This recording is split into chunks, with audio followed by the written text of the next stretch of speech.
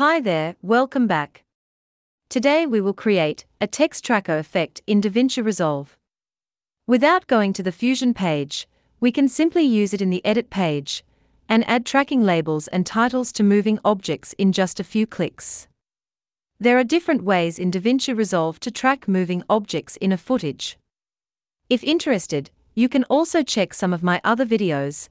The links are included in the description below. Here is a clip of bikers riding on a highway. It's very simple to track an object in the Fusion page. Select the Media in node, press Shift Space to open the Tool Selection window, find and add a tracker node to the node tree. We can also right-click the Media in node, choose Insert Tool from the context menu, and select the tracker from the submenus. Once the tracker node is added, and is still selected, we will see a green box in the viewer. Move the playhead to the beginning of the clip. Hover the mouse over the box, click and hold the little dot at the top left corner, and move the solid green box to the object we want to track. We can also drag the border to change the size of the tracking box. The dashed line box defines the search area. We can also adjust its size if necessary. Now the box turns to red, because there's no tracking data yet. Go to the Inspector panel. This little box shows the current selected object being tracked. Press the Track Forward button to start the tracking.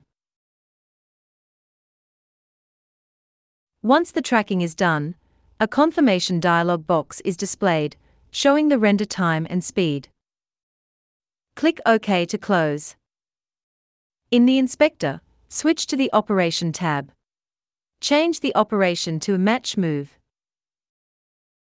Drag a text node from the toolbar to the editor, and connect to the tracker node as the foreground. Enter the name of the biker, for example Biker 1. Play the clip. The text is now attached to the first biker. To change the text position, we can simply drag the center point in the viewer and move the text around. For example, showing the biker's name above the biker. This is great. We now have a tracking text title added to the clip. But sometimes we may want to add multiple labels or titles, for example like this. Of course, we can achieve this by adding multiple trackers in the Fusion page, but that will get repetitive and tedious. Instead, we will create a macro template and use it directly in the Edit page. Delete the tracker. We don't want to keep the tracking data in our macro template. Also change the text to Text Tracker. Add a tracker node back to the tree. Go to the Operation tab in the inspector and change the operation to Match Move. Connect the text node. Select both text and tracker nodes. Right-click one of the selected nodes, choose Macro, Create Macro. Enter a name for the macro. Select the parameters we want to include in the macro. The basic text controls. The minimum set of parameters that are used by the tracker. From the option menu, choose Save as Group. Enter a name for the macro. Save to the folder as shown on the screen. Close the macro editor and go back to the Edit page. You may need to restart DaVinci Resolve to load the new template in the Effects panel. If you like, you can also download and install the Essential Text Tracker template using the link in the description. To demo the usage of the macro, we will reuse the biker clip. Go to the Effects panel.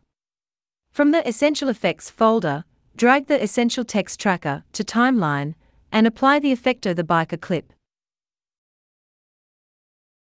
Open the Effects tab in the Inspector panel. These are the basic text and tracker control parameters. Enter the name of the first biker, let's say Ava. At the bottom left of the viewer, turn on the Fusion overlay. Make sure the playhead is at the beginning.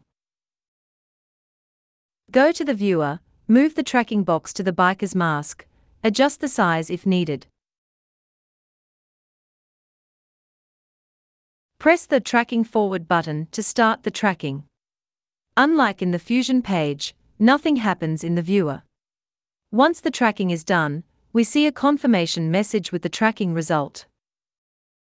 That's it. With just 3 clicks, we have added a tracking title that matches the movement of the biker. If we want to reposition the title, we can use the center point control in the viewer to move the text around, for example above the biker. Next, let's track the second biker. Add another text tracker effect to the clip. Change the name to Ben. Set the tracking object, this time we use the headlight. Click the Tracking Forward button to start tracking. Reposition the title. We can also change the text size or color. Similarly, we can track the names for other bikers.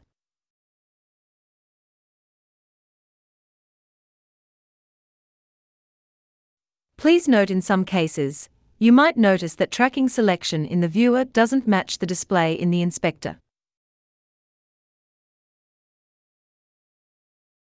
One case is that the playhead is not at the beginning of the clip. Moving the playhead to the beginning will resolve it.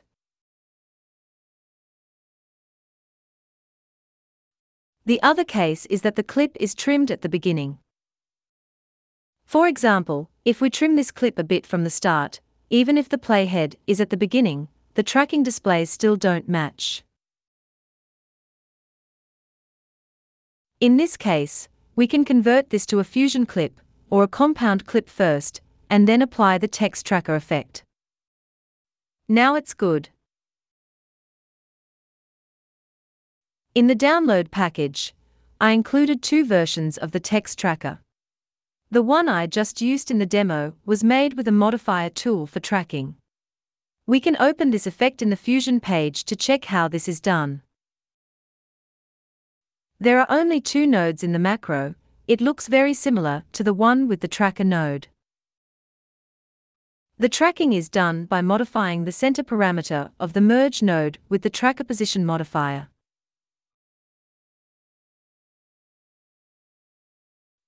Another version is called Essential Text Tracker 2, which uses the tracker node with Match Move operation mode. Apply to the clip. When we move the tracking selection box, there is no magnified display in the viewer, so we'll have to rely on the display in the inspector to confirm our selection. But sometimes I did see the display randomly, which is very strange. When we press the tracking button, the viewer also changes to indicate the tracking is in progress, which is better. But I personally prefer to have the selection display in the viewer with the modifier version. It also seems a bit faster. You can always use either of them, they both accomplish the same tracking effect. Another macro I included in the download is a media tracker, which allows us to track any media with any moving object. For example, I want to track the logo with the headlight of the first biker. In this case, we will create a fusion clip first. Drag and apply the Essential Media Tracker to the fusion clip. Select the tracking object. I will use the headlight. Start tracking. OK, it's done. We now have the logo attached to the light and moved together. Alright, that's all for today. Thanks for watching, and see you next time.